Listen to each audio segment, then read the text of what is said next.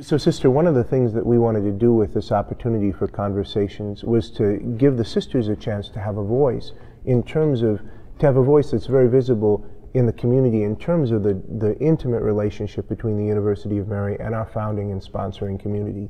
And so we thought that conversations with you and with Sister Thomas could be something that would be very helpful for us. And so could we begin, just beginning with the telling of the story? How was it that Mary College and the university was founded by the sisters? What were the perceived needs, and how did that all unfold? Well, Benedictine sisters have been in North Dakota, in Dakota Territory, for a very long time. We came in 1878, first at the invitation to open a grade school to teach German immigrant children. There was a great need for education. And shortly after that, there was also a great need for healthcare, and so that's how we were involved in healthcare and developing St. Alexis Medical Center. And that was in the very early days. Mm-hmm. And as we continued our work in education, the needs became more needs as far as higher education. And so we established a college in 1959 to serve the needs of our sisters to begin with, as far as creating a school to educate our sisters so they could continue to teach grade school and high school. Mm-hmm. And it evolved into the needs of the larger community also needing education.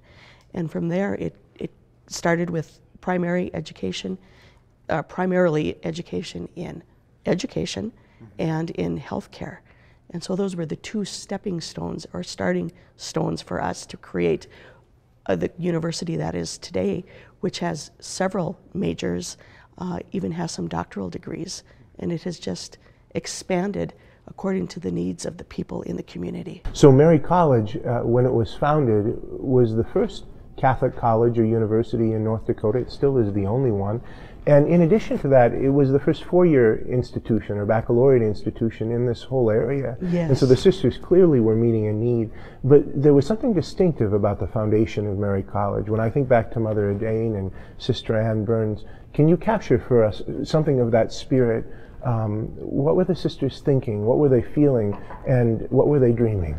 Well, we were dreaming of providing a place of education where we could form leaders, and in the service of truth. Servant leadership is something that I think we probably didn't talk about as intentionally at the beginning, but it is something that is of strong value for us. Mm-hmm. Because we don't educate ourselves just for ourselves. We educate ourselves and create service opportunities so we can be of service to the people in the area. So it's not just development within the profession, it's a development in a holistic approach to life, to be of service to those who are in need, and to provide a faith-based approach in living a life that is imbued with values such as community, prayer, respect, moderation. Those are important aspects in everyone's lives. And so if we can be intentional about living those values in our students' lives, in our faculty and staff's lives, it overflows into everyday life, into the profession, and into the family living.